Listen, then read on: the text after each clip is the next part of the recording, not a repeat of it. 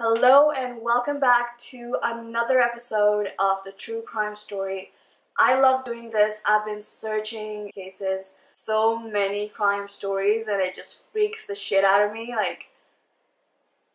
These situations to these people happen so randomly and so unexpectedly that you never know when you're gonna be one of them. It's just freaky, so please be safe wherever you are. So before I begin telling you guys the true crime story of today, I want you guys to subscribe and like this video if you liked it, or if you want to see more content on this page, please subscribe and hit the bell icon. It would mean a lot to me. It's gonna help me a lot in the future. And this is my sister's alarm. She has to go to work now, and so let's begin. Remember to like and subscribe and hit the bell icon. I'm gonna wait actually. I'm waiting. Have you subscribed yet?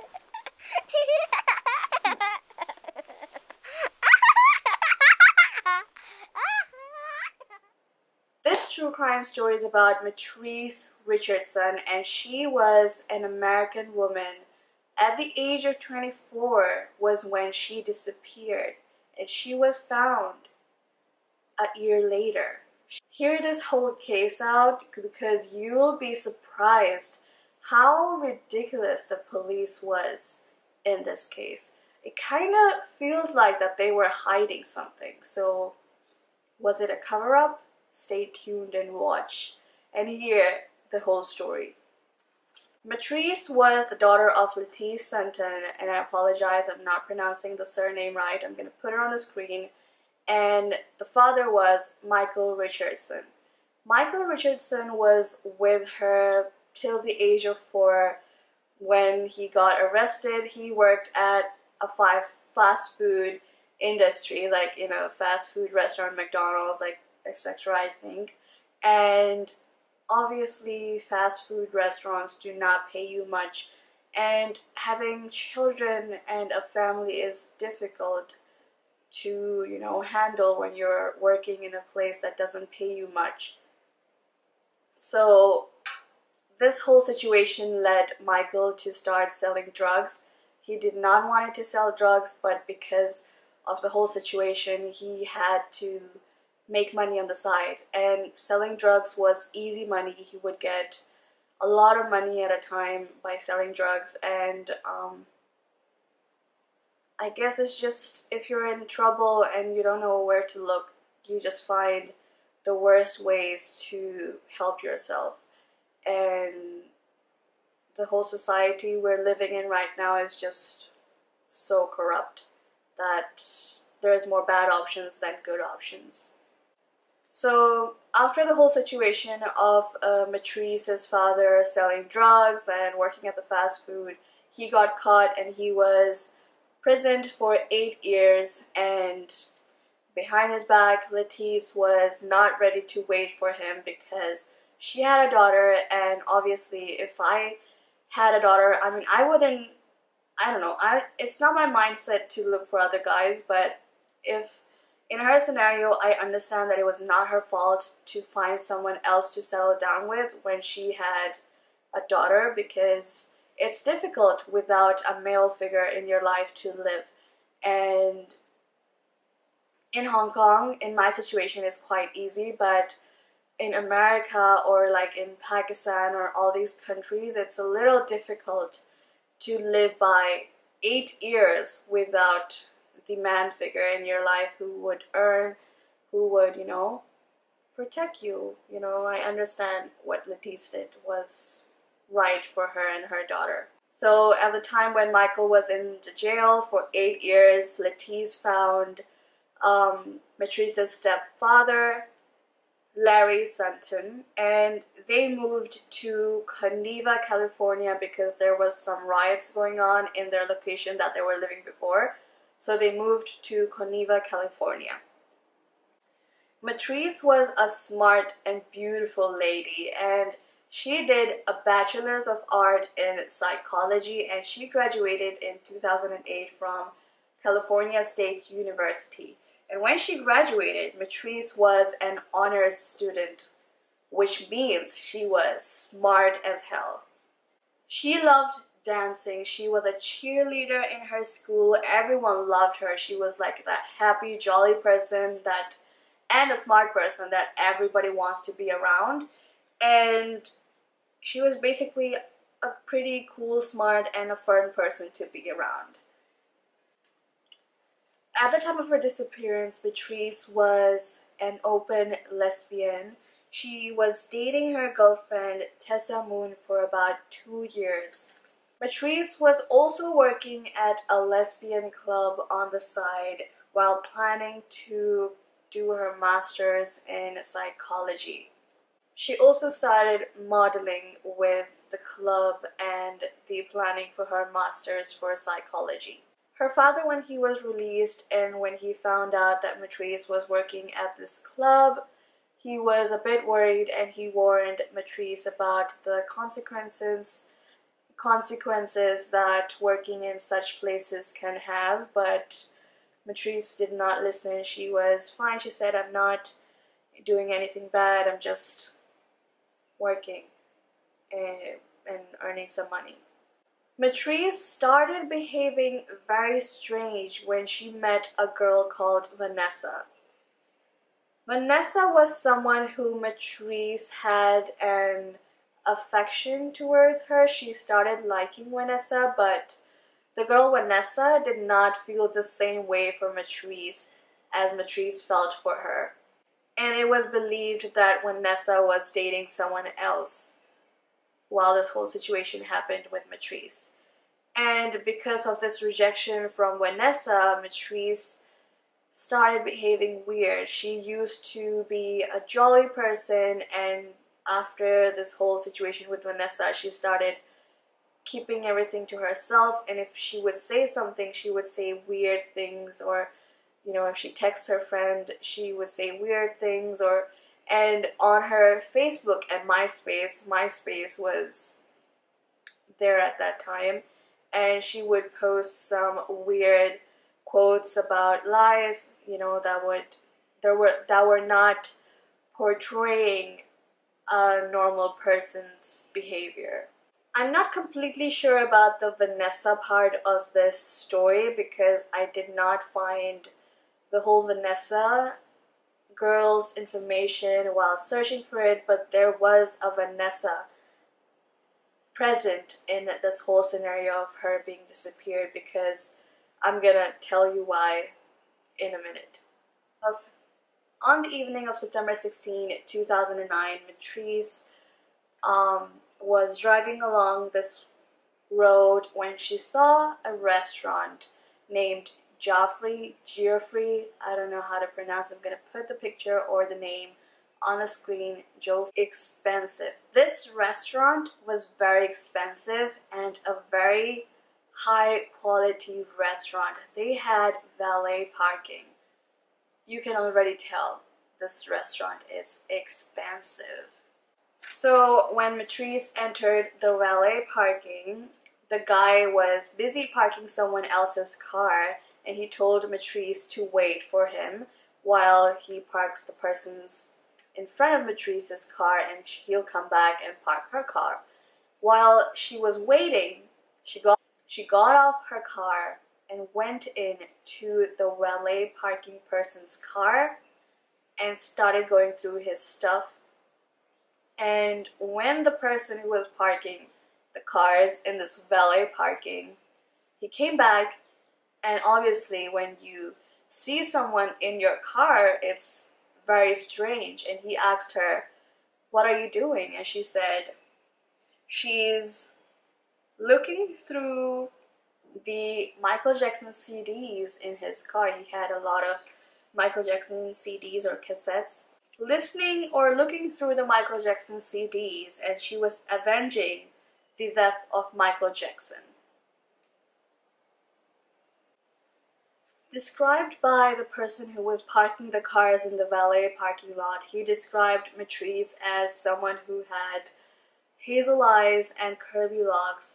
She was wearing a white long sleeve t-shirt with a Bob Marley tee on the top and with Vans and a pink belt in a distressed jeans. She was wearing this when she was at the restaurant. After giving her keys to the person who was parking the cars, she said something along the lines of, "Is Vanessa here?" As if the person who was parking the car knew who Vanessa was. And she also mentioned about a woman with tattoo arms showing up at the restaurant. She warned the guy parking the cars about a woman with tattoo arms. Could be Vanessa, but not sure who she was talking about because nobody knew who Vanessa was. And looking at this whole situation, it was very strange for the person who was parking cars because she was behaving in a strange way, but not something he would have felt threatened by. So he didn't think anything of it. He just informed the hostess in the restaurant about this girl behaving weird, so they are prepared to handle if something goes wrong. After getting seated at the restaurant, Mitrice ordered an ocean breeze cocktail with a Kobe steak. There were seven people sitting on a table next to Mitrice, and they were talking when Mitrice decided that she was going to join in the conversation with them. And when she joined in, she was talking random things which did not make sense. She mentioned something about her being from Mars and her going to Hawaii, but the people sitting at the table did not think anything of it. The staff at the restaurant came and even asked the seven people sitting if everything was okay, and they said it was strange but not something they couldn't handle. After the seven people had their dinner, they were deciding to get up and leave for the day. They had their food. They were now going home or wherever they were going. And Mitrice decided that she was gonna tag along and, get out with them. When the manager of the restaurant saw Mitrice, and he stopped her to ask, "How are you gonna pay for the food that you ate?" Because she didn't pay for it. And when she was approached by the manager, she mentioned that the people sitting on the table next to her, the seven people, were supposed to pay for her meal, but they did not pay for her. After knowing that she has to now pay for the food herself, she said, "I am busted. What am I going to do?"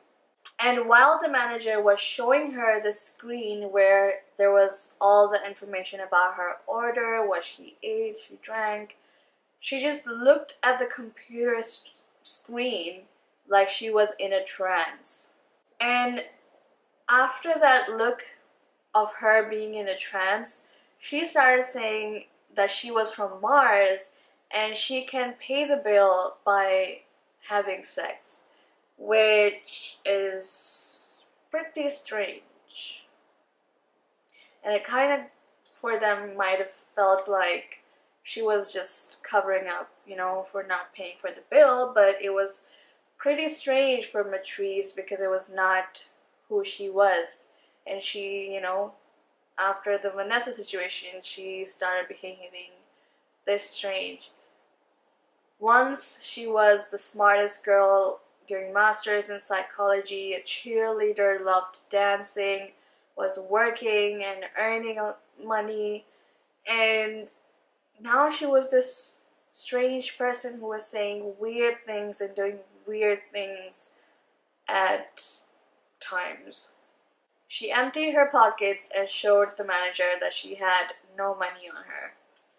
And now, because the manager did not know what to do, she was not going to pay because she didn't have any money, and she was behaving strange, saying weird things. They thought that she was on drugs or weed or something like that, and they called the cops on her, and they wanted the police to sort this issue out. And on the phone to the police, they said that Mitrice refused to pay the bill and she sounded crazy and she might be on drugs or something. This is what they said to the police.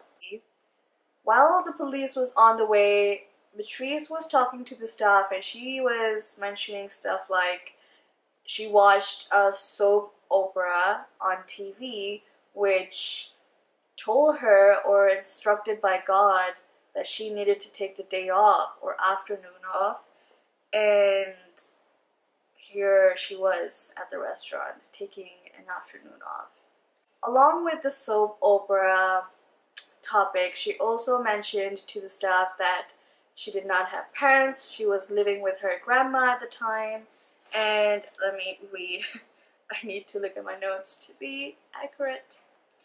And while she was mentioning the soap opera situation that she watched and God instructed her to be here, she also mentioned that she had no parents and she was living with her grandmother.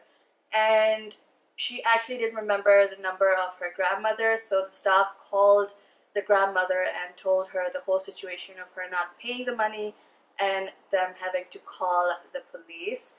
And Mildred did offer to pay money by her credit card number, but because of the law and this is a bougie restaurant, they did not want it to have any situation of them giving someone else's credit card information, so they did not take Mitrice's number on the phone.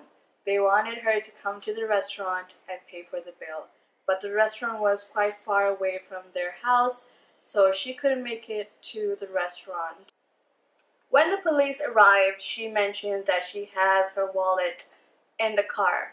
So when Mitrice mentioned that she had her wallet in the car, the police went in and they searched the car. When they searched the car was a mess. There was stuff everywhere, rubbish, clothes, and there were also traces of marijuana in the car. I don't know how they did it on the spot, but there were traces of marijuana there. And they did not find the wallet, her phone, or money anywhere in the car because the car was a mess. You cannot find anything in a mess. So they did not find it, but they did find her driving license. And they also saw empty bottles of alcohol in her car. So they were suspecting that she was drunk or she was on drugs, marijuana. So because of this, they did a sobriety, I don't know how to say this, a test to figure out if she was on drugs or on alcohol, which came out negative. She was sober, completely sober, and which was a sign that, the situation with Vanessa really messed her up. And I'm not sure if that was it or her education, because psychology is about mind, right? Maybe her studying psychology and situation with Vanessa on top really just messed up her mind. At the end, the staff decided to pay for the bill that Mitrice ate at the restaurant.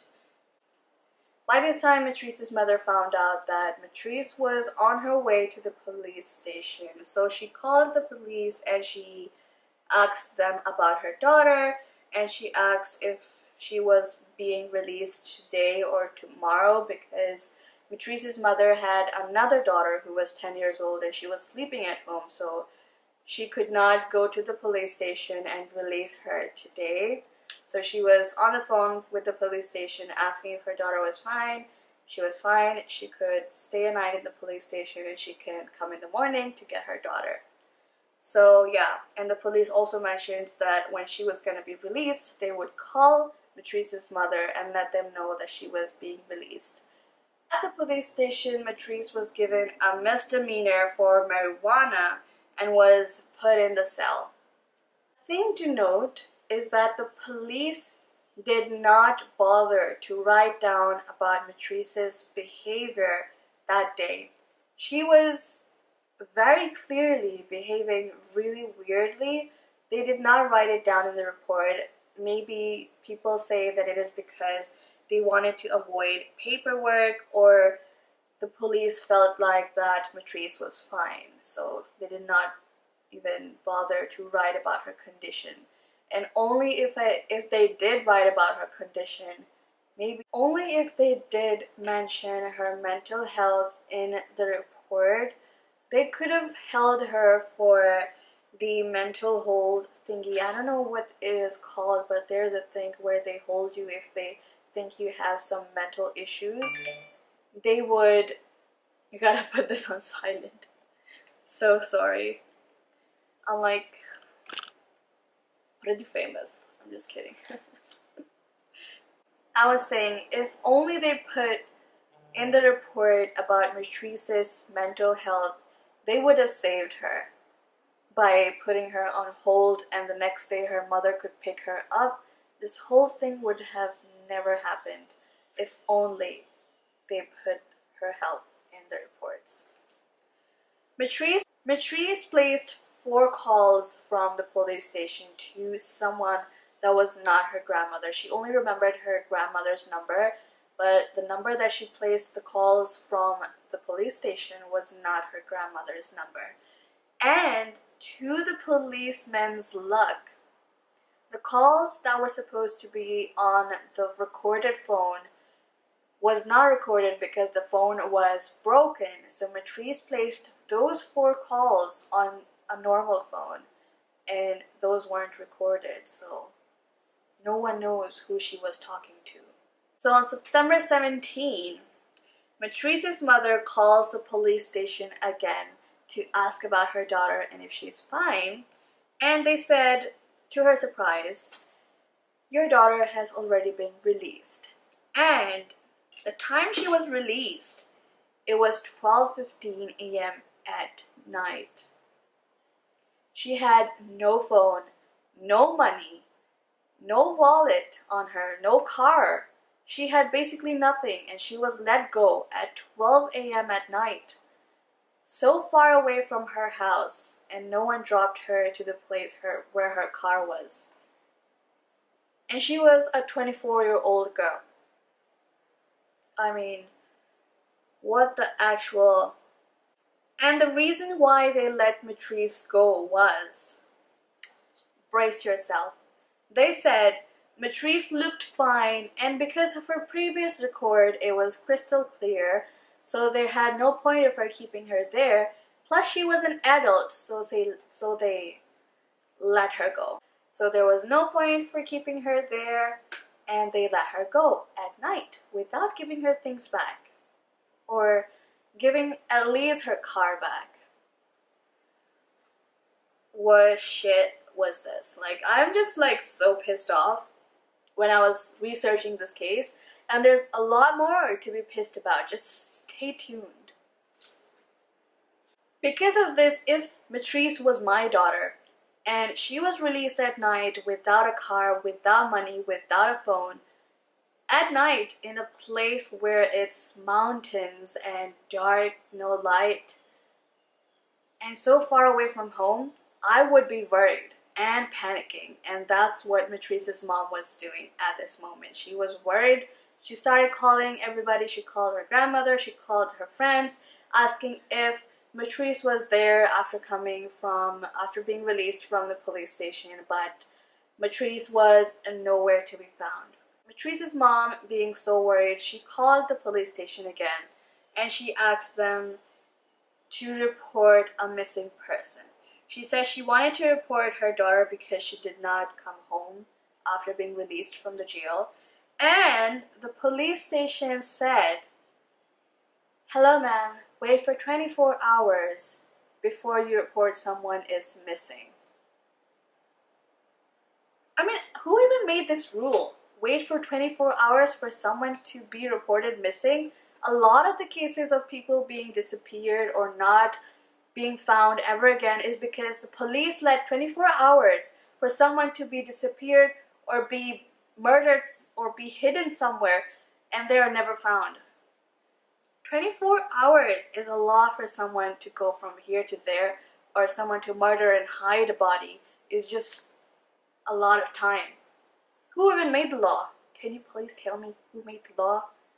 So after waiting a few hours, the police station received another call at 6:30 a.m.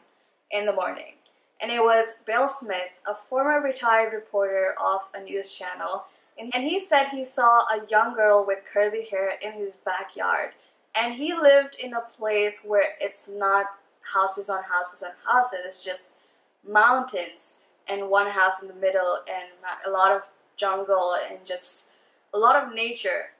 He lived in a very natureful area. Is that even a word? So it was weird for someone to be in his backyard. Bill Smith also mentioned that he asked the girl in his backyard if she was okay, and he said that she replied that she was just resting. When Bill Smith decided to have a clearer look at this woman, he was going to another window, and when he reached the next window, the girl was gone.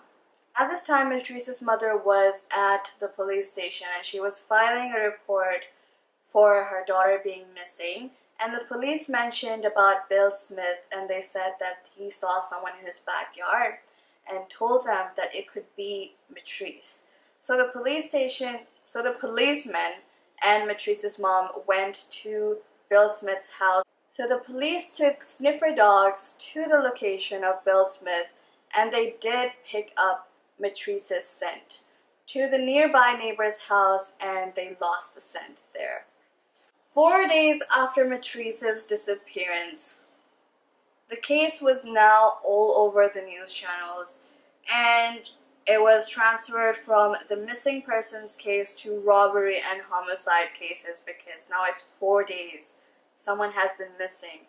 They're either on purposely running away or they're dead. So they were now transferring the case from missing to homicide and robbery. First thing the police did was search Mitrice's car for any signs or clues to know where she was heading. But honestly, she wasn't expecting to be caught by the police, so there was no way they could find out where she was going without her car from the police station that she did not expect to be arrested, you know. So, I mean, at least they did check the car because there's a lot of things in this case that they did not bother to check. I'll tell you guys later on. And while they were checking the car, they found Mitrice's phone, the wallet, and, credit card in her wallet. And they were checking the credit card to see if Mitrice was using or taking out some money from her card, which they found. And they found out that Mitrice had $2,000 in her credit card and she could have easily paid for the bill. There was also a psychologist working on this case, and it was believed by the psychologist that Mitrice was suffering from some kind of mental health issues. It was, I think, believed that it could be bipolar disease. The media was covering this case a lot and the police was getting a lot of hate. People were blaming the police for not dealing with this case the right way, and because a while back there was an actor with the same situation. He got arrested and his car was also taken away from him, and when he was released, the police took him to his car so he could drive back home. But they did not do the same for Mitrice, which is very suspicious. And the police denies knowing anything about Mitrice's behavior and if she was behaving weirdly. One, I think, is because they did not write it in the reports, so they forgot that she was behaving weirdly, or they were hiding the fact that they did not write it down in the reports. I don't know what to think about this situation. The police looks very fishy in this case. The tension between the media, Mitrice's family, and the police was rising, so at the end, Mitrice's mother hired a civil rights attorney to deal with the police because they were not listening. A few months passed by and people were still passing out flyers for Mitrice to see if someone saw her or, get any type of information or evidence about her. And people arranged a 250 person search party in the area where Mitrice was last seen to find anything to connect Mitrice's way where she was going, to find out where she went, or any clue to find out anything about her. But there was no evidence of her being there. After some time, the police station calls Mitrice's family to the station to show them the surveillance footage in the police station when Mitrice was in the cell. One thing to add again, they denied having any sort of video footage of her in the police station because they said that the cameras were just for surveillance, they were not recorded. And magically at the end they found out that it was recorded, so they now called up the family to show them the footage. And it was only possible because Mitrice's mom now had a civil rights attorney. If they did not hire a civil rights attorney, they would have never ever received this footage of her. And it is disappointing that police and the law could have so many holes for them to trick poor people who are in distress. It is just disgusting. And it was very clear in the video recording of her being in the police station that she was out of character.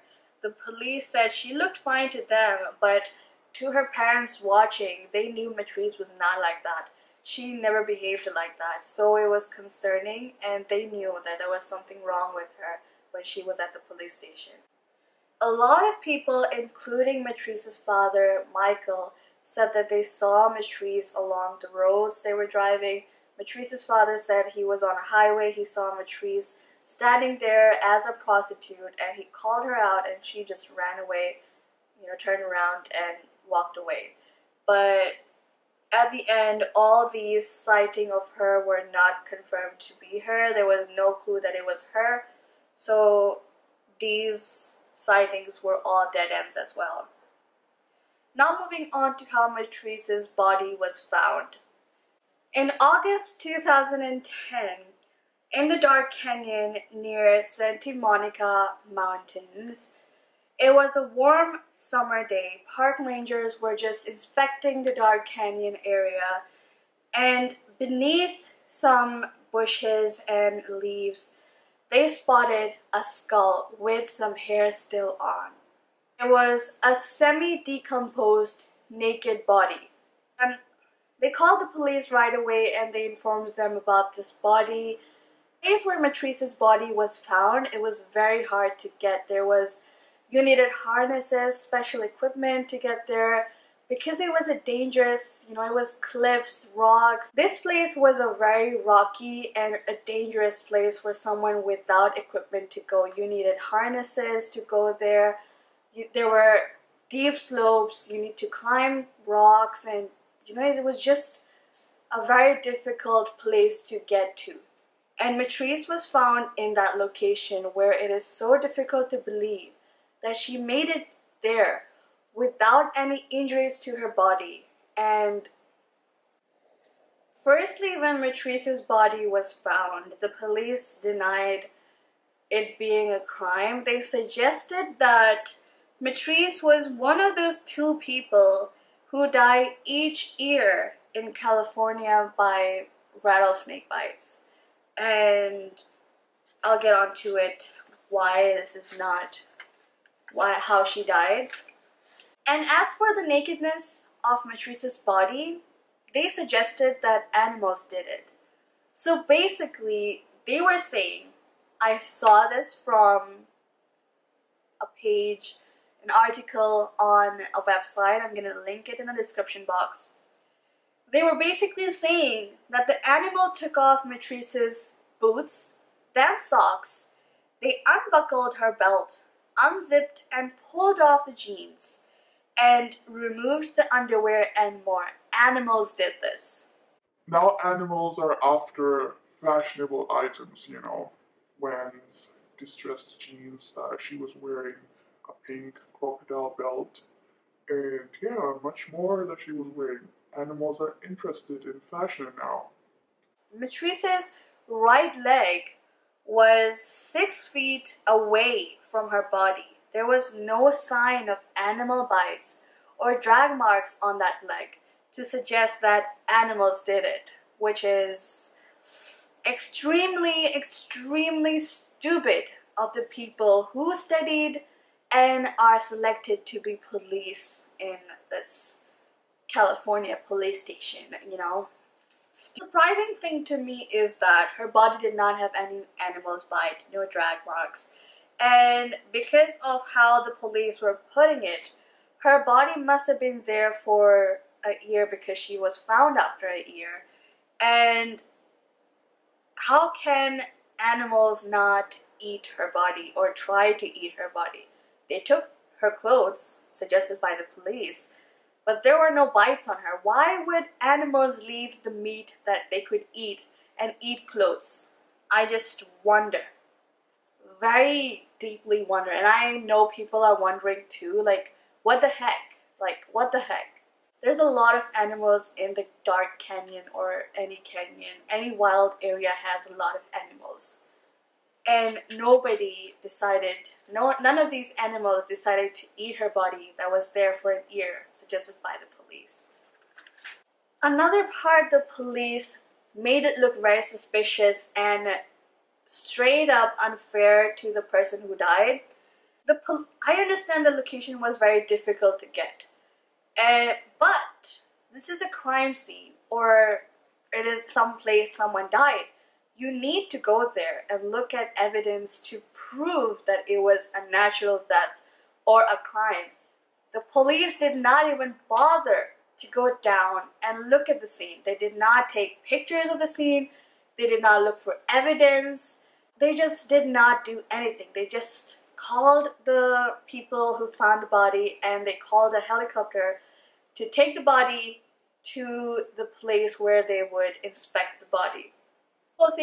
The only clothing recovered from the scene was her belt, her bra, her jeans, and that was it. The rest was missing. The police still thinks that animals ate it.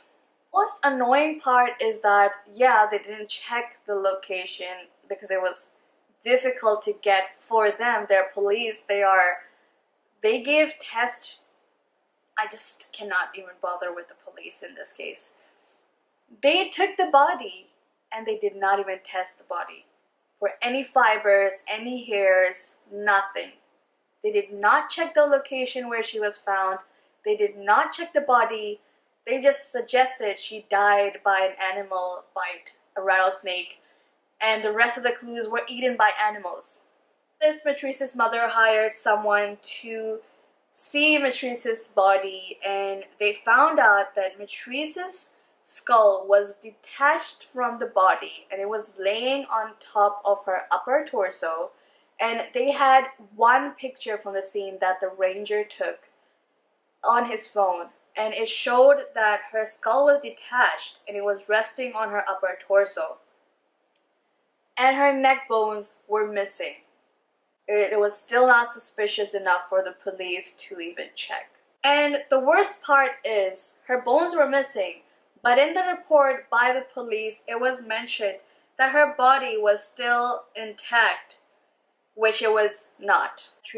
And the investigator that Mitrice's mother hired said that Mitrice's arm was flexed in a strange way, which it could never happen if she died in that location. Because there would have been something to hold her arm in that way, because you know how when you die, your body, becomes a statue type of thing. And the way she was in that location suggested that she was not there because her arm was giving out another vibes. I hope you understand what I'm saying. He said because of all this evidence that was missing and could have been checked properly and dealt with properly, this whole situation and this case would have been dealt like an homicide. Mitrice's hair was not even examined. Like, as I said before, there was nothing of her being examined. The location she was at, her body was not, inspected to see if there was any type of clue on her Mitrice's hair was not examined when her body was brought in, but there was an earring in her hair which was not hers because she was not wearing that earring on the day when she was arrested and detained in the police station. She was not wearing that earring. Mitrice's teeth were a pinkish hue, which means that, normally when a dead body has pinkish, shaded teeth, it's suggested that they are strangled to death. And if this was the case in Mitrice's situation, they needed Mitrice's neck bones to test if she was strangled. And this is suspicious beyond thinking. Obviously it is so clear, if someone strangled her, to hide the clue of her being strangled, someone took her neck bones. I am just mind blown and annoyed in this case. This is so annoying. This is so clear that the police had something to do with this case. They hid something, or they were trying to protect something, or them. I don't know what they were doing. Oh. And when Mitrice's body was buried down, her mother asked the people to exhume her body to check again for clues, but because the police did a shittiest job to collect evidence, there was no evidence to again prove that this was a murder or a crime. All the efforts of Mitrice's family and exhuming her dead body, again, finding nothing because the police did the most shittiest job ever. I feel like this case is the worst case ever. Beyond the worst. So, actually 6 months after Mitrice's body was recovered, her sister-in-law and a friend went to the location where Mitrice's body was found with a lot of equipment, harnesses and helmets and etc. They were creating a memorial for her in the place where her body was found. And you know what they found? They found Mitrice's finger bones in that location. How? They did not even take Mitrice's whole body from that location. That's ridiculous. I just give up. I'm just gonna... Bye, guys.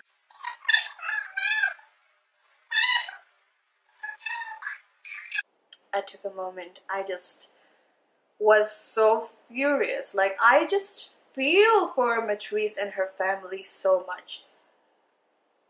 I have a small giveaway for you guys. I'm gonna announce who won in my next video, which is going to be about skincare.